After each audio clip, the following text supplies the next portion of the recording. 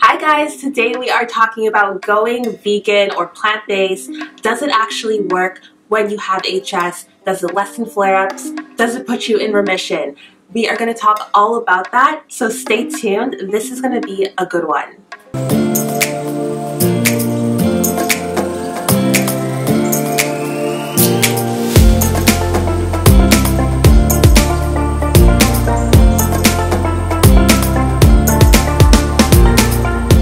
Hey guys, welcome to Her HS Story. My name is Shauna from shaunasincerely.com, and today I want to talk to you about my journey with HS and going vegan, and how it's helped me get into remission for the past 4 years on and off mainly.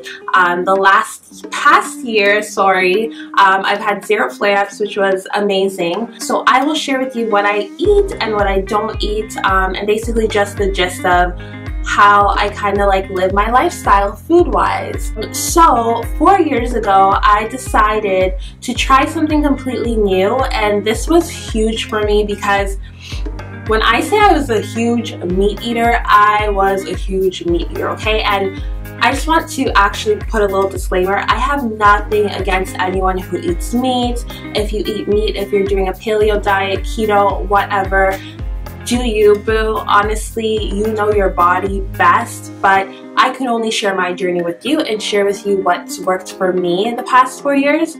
So keep in mind, my background is Jamaican. I come from a family that eats tons of meat, and I grew up eating meat. So me wanting to change my diet was literally out of desperation. I felt like I had tried everything with my HS. I'd been to all of these doctors. You guys know the drill. You know the roller coaster ride it is to go through when you have a condition like this. So you almost feel like you operate out of desperation to kind of figure things out for yourself. So 4 years ago, that was exactly what I did. You know, I remember my sister read an article about going plant-based, and it's basically healing your body. And I remember just not wanting to believe this article because I loved meat, I loved dairy. You know, I loved all of those things. Pizza was my favorite, lasagna and ground beef and all of the stuff. I would be the first one in line to fill my plate up, okay? So I knew how hard it would be at first to change my diet drastically like that. But because I had so many flare-ups, I was basically between stage 2 and stage 3 of HS. So for those of you who don't know, there are 3 stages for the levels of flare-ups that you get. So in the very beginning, I started at stage 1, and then it kind of started increasing to stage 2, and then I got a lot of grafting in my skin under my breast at stage 3. So at stage 3, I was desperate. I was like, no, I'm going to try something different. You know, I've been taking these hormone pills, steroid pills, using creams. I didn't try Humira or anything like that, but I did try a lot of different things like steroid injections, and it was just a lot of craziness, and I'm sure a lot of you know that. But I decided to first cut out meat, and in that same article I remember reading something about gluten. I could try to find the article if you guys are interested, but I decided to cut out gluten, meat, anything that was animal byproducts, so dairy, whatever. I didn't really understand what the word vegan meant at the time, so I wouldn't really use that label, and today I don't really use that label. But if somebody asks me what do you eat, I will say I eat a plant-based diet, or if you know what veganism means, that's the closest that I can relate to when it comes to food. I just feel labels are very restricting, so I try to sort of stay away from them. Either way, regardless, moving on, I basically cut out all of the animal byproducts, meat. I still had soy in my diet, and that didn't change till just recently, 1 year ago, with a specialist a cosmetic specialist, surgeon, who handles surgeries for people who have HS. So I remember talking to her and asking her for a breast reduction. I could talk about that in another video if you're interested. Leave a comment below. But I remember her saying, you know, you should try cutting out soy. And for a doctor to even like say something or mention something around food and cutting it out, that's very rare that you'd hear that, because doctors don't really deal with the food part, they more so deal with the medicine. So when she said that to me, I knew it was like, wow, like that's something to take into consideration. And she also asked me if I was eating a plant-based diet, and I told her yes, I've been eating a plant-based diet for 3 years at that time, and she said perfect. Lots of studies show that that's the best way to go when you have HS. So that was coming from a doctor. I don't know how true that is, but all I can tell you is how it makes me feel and my results. So my results are that in the first year that I decided to go vegan and gluten-free, my flare-ups literally decreased from me being in the hospital almost every week or every other week to me being in the hospital maybe like every 3 to 4 months. And then by the second year it was maybe every 6 months. By the third year it was maybe every 7 to 8 months. And by the fourth year I went a whole year without flare-ups. So literally it was like, I think it was like January 17th to January 17th of the new year, which is crazy, right? But it's not crazy because when you think about it, that's around Christmas time, and that's usually around the time that, you know, we tend to pick at the foods that we're not really supposed to be eating or that trigger us because we're around family and whatever. It's the holidays, it happens, for human. That was like huge for me, just to kind of go from being in the hospital every single week to being in the hospital maybe once a year. Like, that's amazing. How many of you would love that, right? I just feel like going plant-based changed a lot of things for me. Like, I could start to see what my body would react to. So for example, if I picked at something, like I would rarely ever have dairy. Like, dairy was the one thing that would put me in the hospital. Like, I remember I went out for tacos once and I told the person, you know, I'm allergic to cheese, I cannot have cheese, whatever.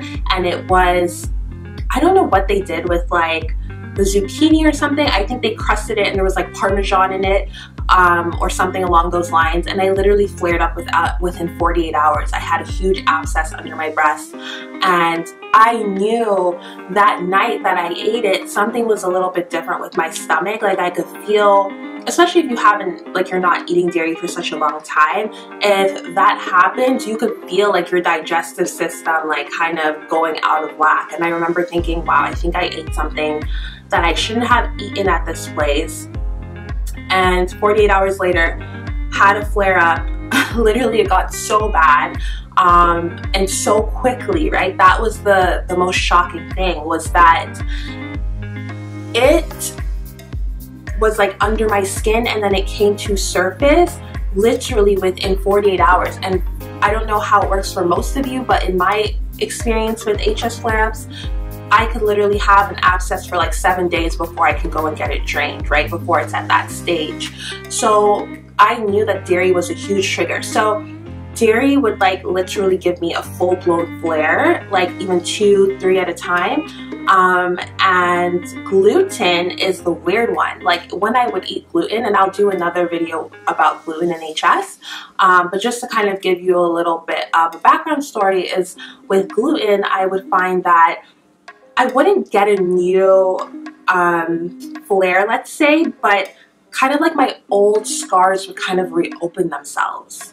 I don't know if that makes sense to you. Like, have you ever like healed, like your HS wound has healed completely, and then next thing you know, it just kind of like it just opens, right? That would happen with wheat or anything with gluten in it.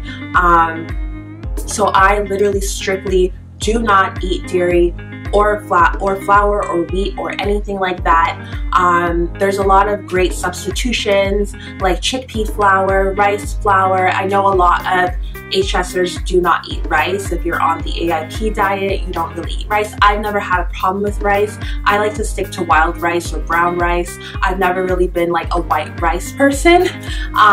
So I don't really have any experience with that. But what I can say is that, yeah, like eggs, dairy, gluten were just like big no-nos for me. And when I finally cut out the soy last year, January, it was like no flare-ups at all. And I knew that soy was like the missing piece of the puzzle. With meat, I just don't even need it anymore. Like, I used to be a huge meat fanatic.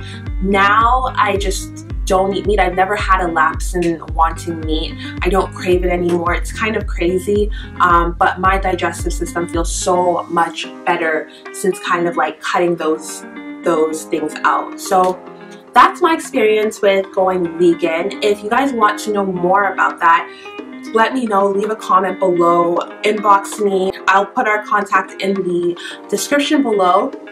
But if you have any more questions about going vegan, I will definitely make another video about it. I hope this helped, and once again, like, just remember that you know your body, right? Listen to your body and be honest with yourself. Like, for me, I didn't want to go vegan at first because I felt like, I can't do this. I cannot give up meat. Like, no, it can't. Meat, dairy, especially dairy, cannot be what's bugging me. But I knew from the age of 14, every time I ate dairy, I felt like I'd have a flare-up, and doctors would make me feel crazy about it. And I accepted that information from them because I didn't want dairy to be the problem, and I continued to eat it, and I continued to make myself sick. So just listen to your body, because just because dairy doesn't work for me, you know, maybe it's different for you. But what I can say is I would definitely do my research on just eating a more plant-based diet. Like, there could never be anything wrong with just sticking to what's closest to Mother Nature and the earth. I'm in remission and I'm so happy and I feel so good. And when I was eating meat, I had a lot of challenges with my body. I didn't feel very good. So, I mean, it never hurts to just try, right? Just try it out. I had a friend whose mother had HS and she didn't even know she had HS till she met me, and finally went to a specialist where she got diagnosed after years. I think it was like 25 years, 30 years she had HS and she didn't even know. And she cut out meat, animal byproducts, gluten, and her flare-ups under her stomach cleared up within days. And around Christmas time, she, you know, had some meat, had some dairy, and she flared up right away. And she is totally convinced that it's a huge factor in being in remission and staying in remission. So once again, it's just my story, and this is why I entitled this channel Her HS Story, because I can only share with you my experience. So I hope that helps, and if you have more questions, I know I was kind of all over the place with this video. I've never really done anything like it. Just make sure to leave a comment below and I'll answer all of your questions. And don't forget to follow us on Instagram at Her HS Story, and also give us a big fat like on our Facebook page and on this video. And you can find us everywhere basically at Her HS Story. I love you guys so much. Remember, you are worthy, you are enough. HS does not define you, and the world is yours. I love you so much. Bye. But no, I totally get it. It's really like, it's scary, right? To tell this person that you like that you have hidradenitis suppurativa. It's not that it's